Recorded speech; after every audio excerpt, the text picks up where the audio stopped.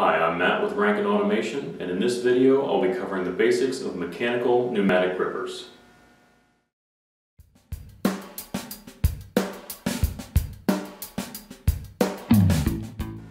In many industrial applications, workpieces can't remain in one location or orientation during the whole manufacturing process.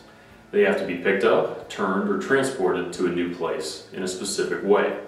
The most common solution for these situations is a pneumatic gripper. There are many gripper designs, but there are two designs which are most common: parallel and angular.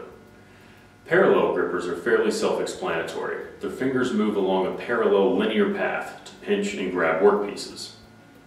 Among the two popular gripper types, the parallel design is the most common, since its simple motion can make it useful for a large range of industrial applications.